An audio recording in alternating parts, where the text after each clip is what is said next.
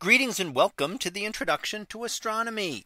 One of the things that I like to do in each of my introductory astronomy classes is to begin the class with the astronomy picture of the day from the NASA website, that is apod.nasa.gov/apod. And today's picture for May 9th of 2023.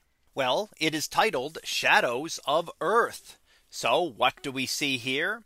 Well, here we see an image of the moon off in the distance, and right behind us would be the sun. So the sun here would just be setting while the moon is just rising. And in this image, we see two shadows of Earth. Now, how do we see two shadows of Earth at once? Well, let's take a look and label a couple of things on this for you.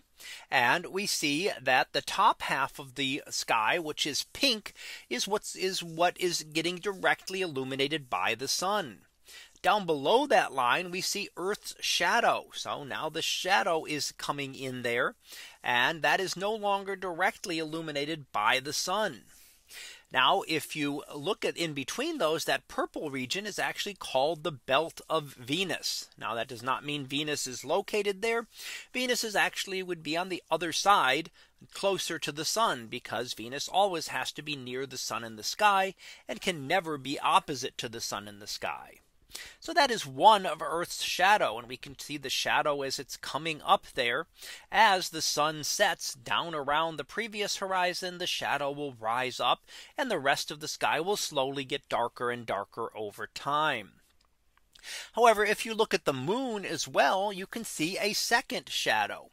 First of all, you see the moon, and the moon is discolored because of the light going through Earth's atmosphere. But we also see a partial lunar eclipse occurring, and that we can see on the lower left portion of the moon's surface, where it's a little bit darker. That is also Earth's shadow there.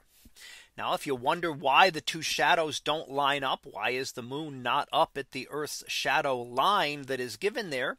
Don't forget that the Earth is a lot closer. Earth's atmosphere is many times closer than the moon, which is further off in the distance, and the shadow will project out in a cone shape as you go further away from Earth. So it would get smaller and smaller. So by the time we get to the moon, it's at a slightly different positioning than we see here on Earth. So here we can see that during the lunar eclipse, and this image was taken in July of 2018, to be able to get both of these shadows at the same time. And that is the Earth's shadow on the atmosphere of Earth, as well as Earth's shadow on the distant moon during an eclipse. So that was our picture of the day for May 9th of 2023. It was titled Shadows of Earth. We'll be back again next time for the next picture, previewed to be Desert Galaxy. So we'll see what that is about tomorrow. And until then, have a great day, everyone, and I will see you in class.